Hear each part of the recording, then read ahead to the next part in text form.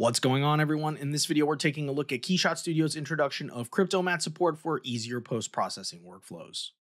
Nearly all rendering, whether it's still imagery or animations, requires post-production touch-ups.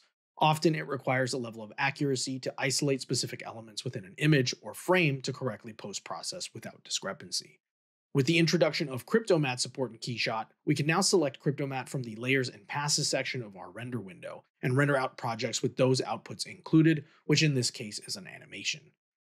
Once rendered out, we can open our animations frames and find both the frame images and EXR Cryptomatte outputs. For this demo, we'll open the outputs in After Effects, but these files can be used in any Cryptomatte supported post-processing program. First, we'll import the regular frames in as a new composition, and then import the Cryptomatte frames and then add them to our composition as well. Check to make sure everything looks good, then apply the Cryptomatte effect to the corresponding clip, and the end result will be a color preview similar to a clown pass. To isolate specific elements, we'll change the output from colors to matted colors.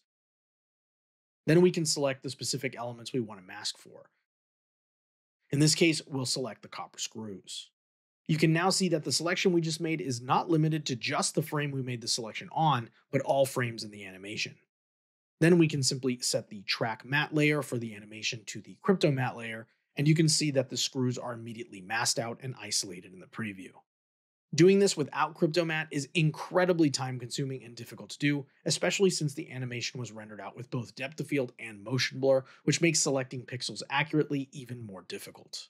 We'll just duplicate the regular animation layer quickly so we can see the rest of the image, and then we can zoom in and make adjustments to the isolated parts of our animation, which you can see happening on screen now.